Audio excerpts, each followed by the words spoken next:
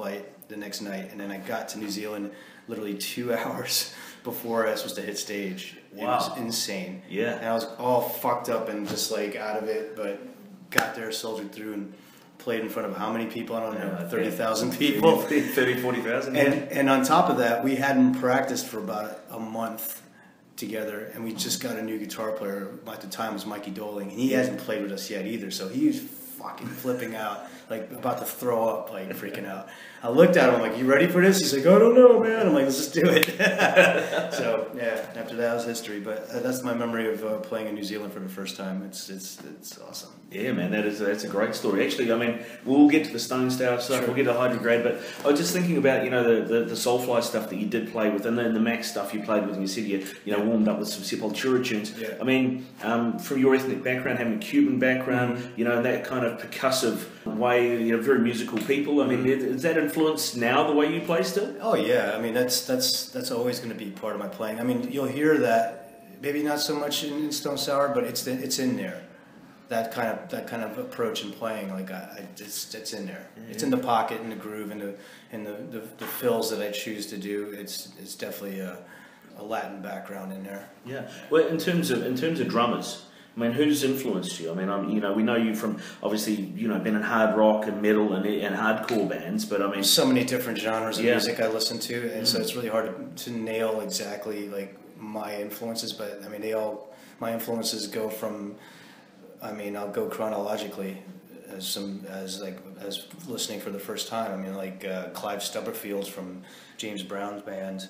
I can't remember the names of some of the other drummers in the R&B and soul Motown world, but a lot of those drummers definitely inspired me to play.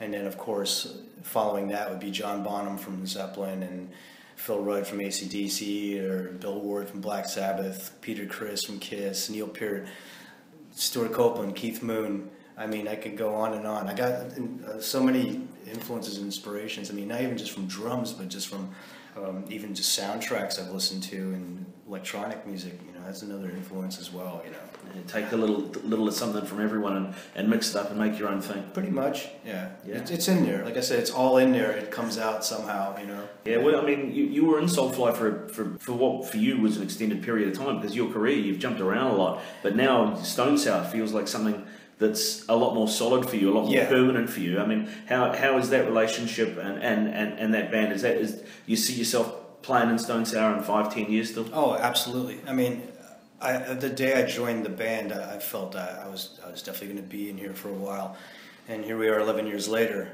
4 or 5 albums later too. Do I foresee that? Absolutely.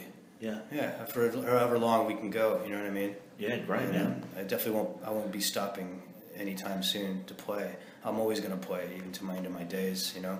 Yeah. I plan to keep playing until I can't play anymore. Yeah. Do you get the brushes out and join the jazz band when you're 80? No! I'm still going to play these 2 Bs. Of course I would do that. I love playing, I like playing unplugged acoustic gigs too. I just did one with Corey and Christian about a week and a half ago. I got on a cajon, which is a box. Yeah. You know, the box with the hole in it. Basically, you beat it. You can get a kick and a snare out of it. I played a whole show with them with that. That was fun. I'd never done that before, and I'd definitely love to do it again. You know? Man, that's cool, man. And in terms of Stone Sour as a unit, I mean, from the outside looking in, because, you know, he's such a visual person and such a mouthpiece. Outspoken. I guess most people go, this is Corey Taylor's band. But actually, you know, how does the band work in terms of not just songwriting, but the entire approach of agreeing on artwork, agreeing on, and all that kind of stuff? It's a band. It's a gang. It's not just one person. And Corey will tell you that too. We're a gang. We're a band. And all the decisions come from us. You know, we talk about it, we work it out, we make it happen. I mean, you guys have done some really, really interesting shit. You know, House of Golden Bones, you know, 2-part concept album. Nobody does that anymore. That was really cool. Comic books that come with that. That's a lot of Corey's ideas. He's definitely the mastermind behind all of that. The comic books, the concept, the story. I mean, that's his baby, and we just kind of like added to it, made it more, enhanced it more. How often is that conversation had when you're rehearsing and you're at a writing session and he starts belting out some lines?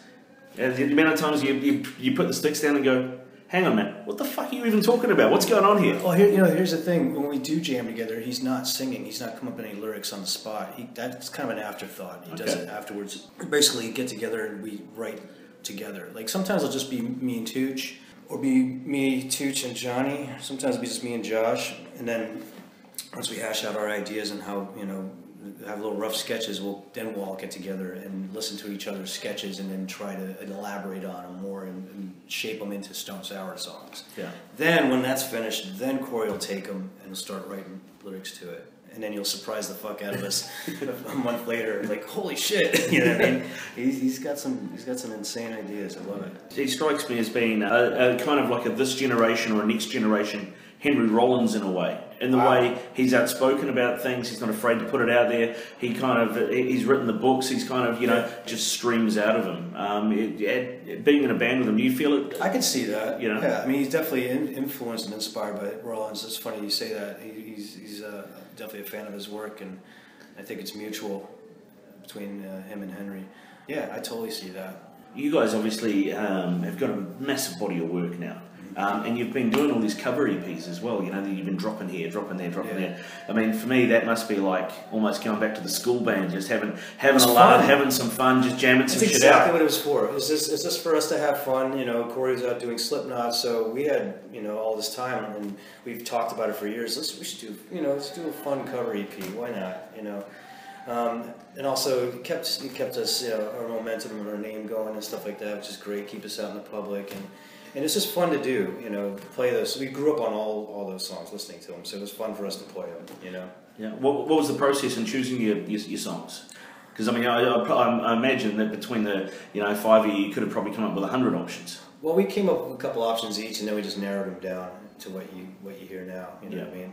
Yeah, for sure. Yeah. So how do you think the band has evolved from Bother in the first album to Hydrograd and what we're hearing now with number 3 and things?